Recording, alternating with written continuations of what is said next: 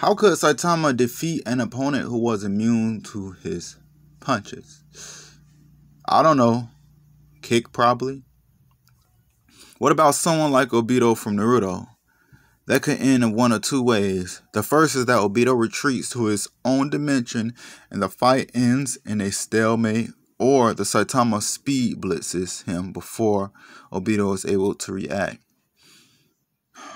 I don't know if anybody realized it, but Saitama punches don't follow the rules. He's literally able to touch things that you're not able to touch physically. His punches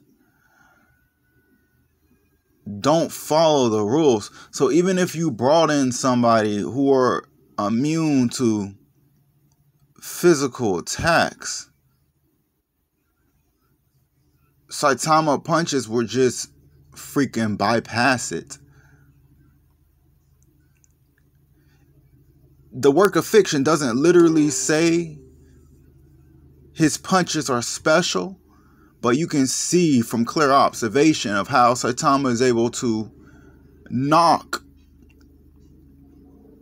and enter intangible dimensions, and how Saitama is literally able to grab wormholes, which are also intangible.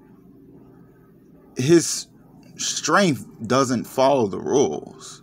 So even if you brawl against somebody who are immune to Saitama punches, Saitama power just wouldn't give a fuck. And that's the simple way of putting it. And as for Obito, like I said, it doesn't matter if Obito used his intangible Sharingan Eye ability. Saitama can literally grab the intangible, so that would give Obito absolutely no advantage at all. Even if Obito escaped into his other dimension, Saitama can literally hear people speaking in completely different dimensions, which is pretty fucking unfair, but Saitama is one of those type of gag characters. It is what it freaking is.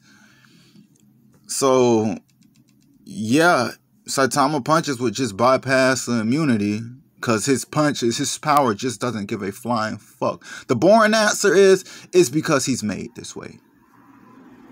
But the more exciting answer is, well, look at what he's done in his actual work of fiction. So, yeah, I hope that answered the question.